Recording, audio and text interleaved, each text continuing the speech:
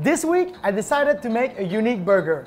A cheesy peanut butter jelly bacon burger. And it's gonna be awesome! A burger made with jam and peanut butter.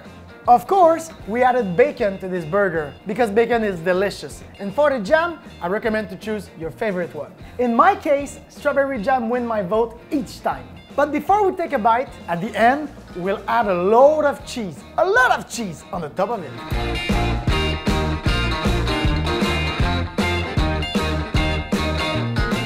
We will cook the bacon on indirect heat while the patties are being grilled at high heat. For those who wish to have an extravagant patties, I would recommend to move it over indirect heat and slowly cook at 400 Fahrenheit. Heat the milk and cheese over low heat until a liquid cheese forms into the pot.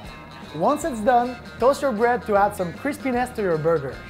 When the patty reaches 160 Fahrenheit and it's well cooked, it is time to add the peanut butter. At the end, add the jam to the bread. And if you're willing to, you can even add some bacon to it. Close the burger and as a final touch, pour the melt cheese all over the place. Have a great barbecue!